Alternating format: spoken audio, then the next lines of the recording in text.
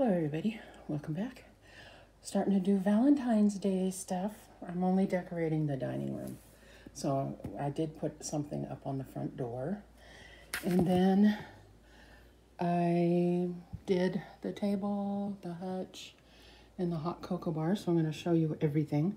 Let me go over this side. Show you, there's the table.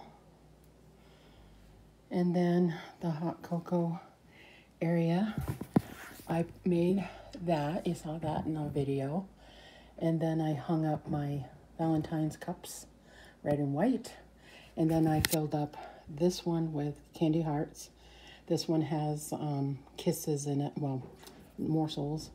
And then there's hot cocoa bombs right there.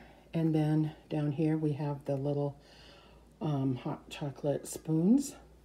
And then I have my blocks that I made. It says be mine. So isn't that pretty? There's that. And then we have on the mirror, I hung up the roses up on the mirror. And then there's the table again. And then over here we have, I covered the glass because you'd see my cookbooks in there and stuff looked awful. So I put paper in there. Let me show you. It says love and whatnot, and I hung up a big heart right there. On top, I have my bunny that changes ears every season. My lantern my hubby got me a few years ago. My little saying I made a few years ago. And then I just put my little corner shelf, I just hung up my farmhouse heart and my glass one, and it says bless your heart. And then this one is from my hubby a few years ago. It says love you always on there. And that's it for over here. That is all I've done, all I'm gonna do.